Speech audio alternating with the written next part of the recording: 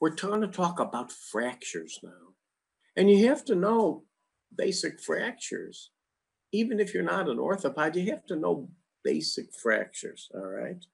So one of the things that we're going to talk about is one of the most common scenario for getting a fracture, meaning you fall down on your outstretched hands. Guys, when you fall, you catch yourself on your outstretched hand. Generally speaking, the fracture you get is based upon your age. So let's talk about this, and this is very, very, very important. Okay, if you're a kid and you fall down on your outstretched hands and you get a fracture, usually it is a supracondylar fracture of the humerus. If you're senior in age, 60s, 70s, and you fall on your outstretched hand, you will usually get a Colles fracture. And a Colles fracture, as you remember, looks like a dinner fork, kind of bent like that. And it's a fracture of the distal radius and the styloid process of the ulna.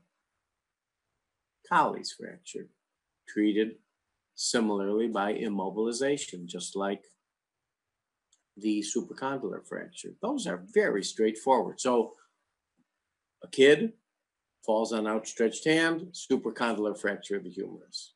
Senior person falls outstretched hand, most commonly a Colles fracture.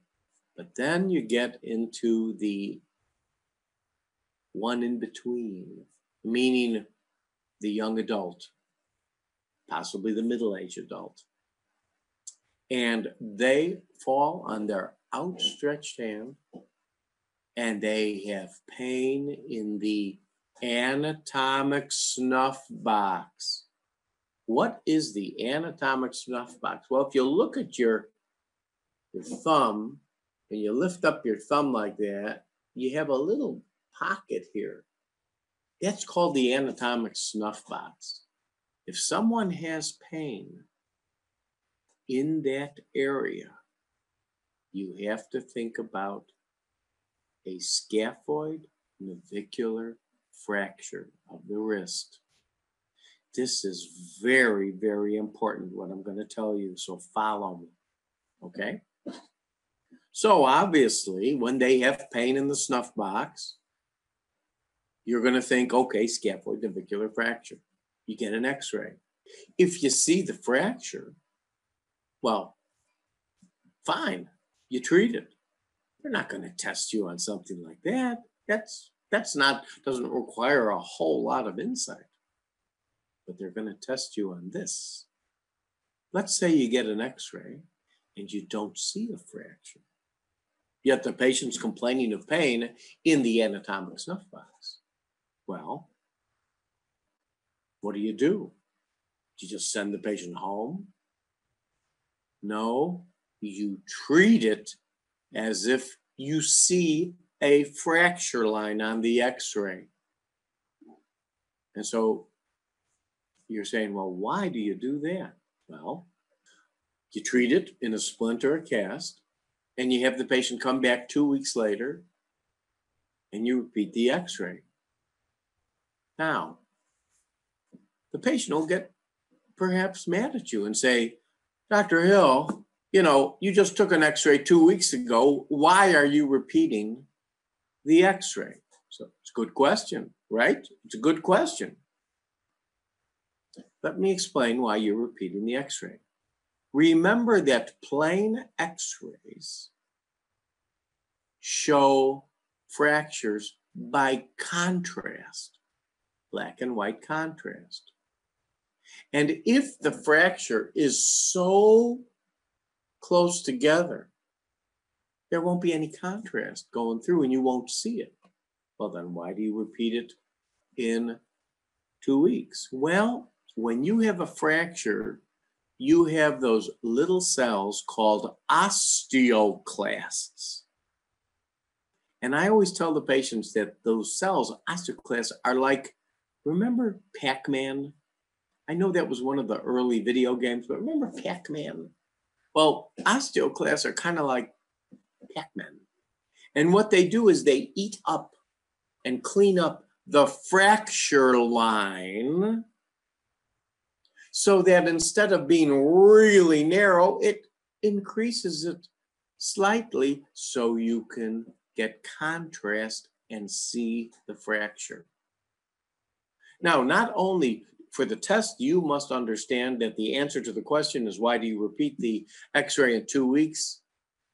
Is because you can get better visualization because of the osteoclastic activity. But what do you tell the patient? You say these little cells that are like Pac-Man, clean up the fracture so you can see it. Okay, so now the patient understands and you understand.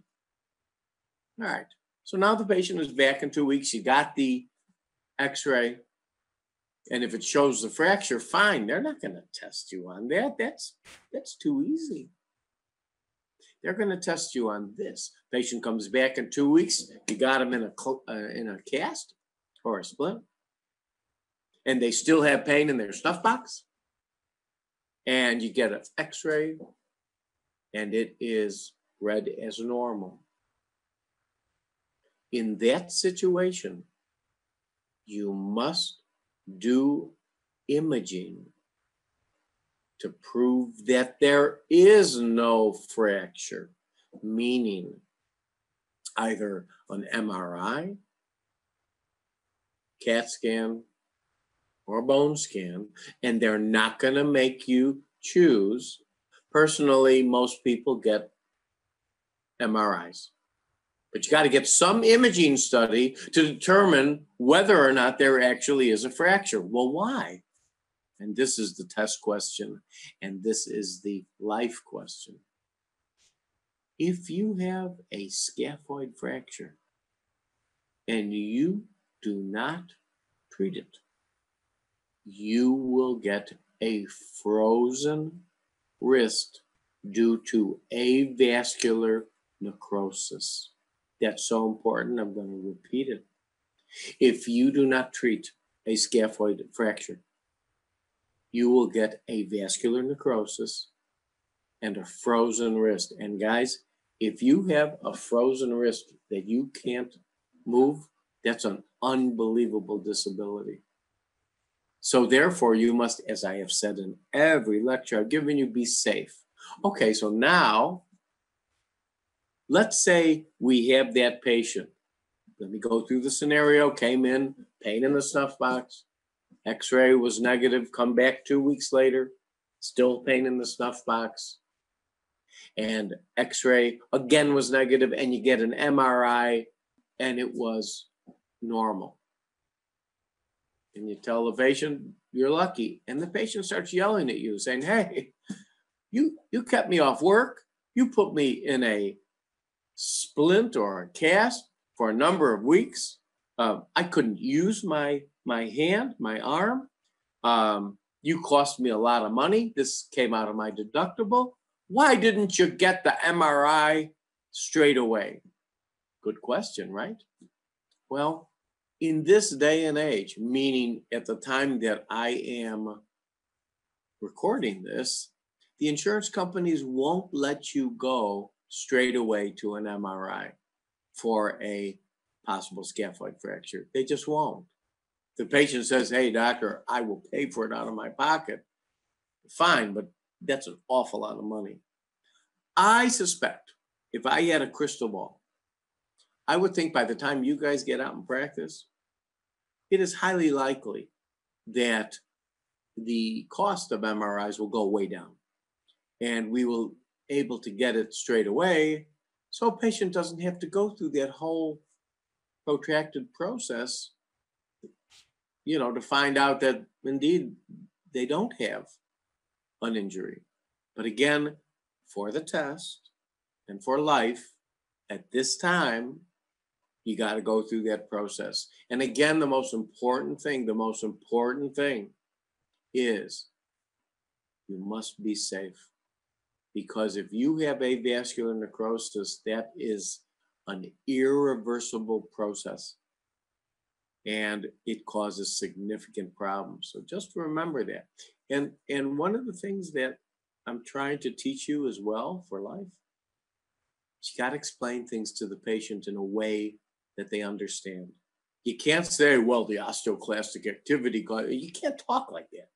You have to talk about Pac-Man, and you have to talk about why you're doing what you're doing. Now, let's continue. Remember, we learned about the epiphysis and the growth plate. In children, this is really important because that's how their long bones grow. Well, simple test question and life question. If the epiphysis and the growth plate are displaced by an injury, not broken, not fractured, but displaced by an injury, you don't have to operate, you just have to relocate it. But if they are fractured, meaning the epiphysis and the growth plate are fractured, you need surgery. Because if you don't do surgery and fix them, that bone will not grow normally. So very simply, if they're displaced, put them back.